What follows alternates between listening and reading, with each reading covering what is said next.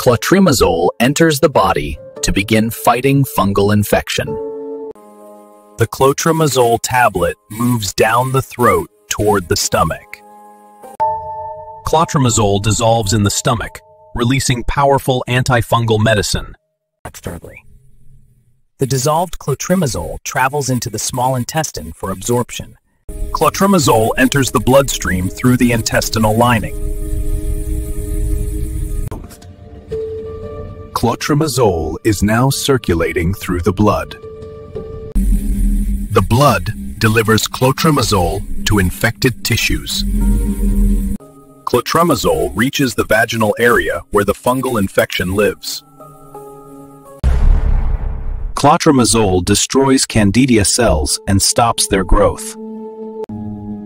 Clotrimazole stops the fungus from spreading further. Clotrimazole relieves itching, burning, and irritation.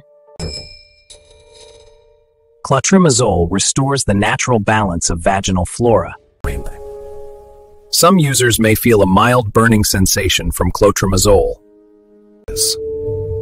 Clotrimazole may sometimes cause temporary irritation.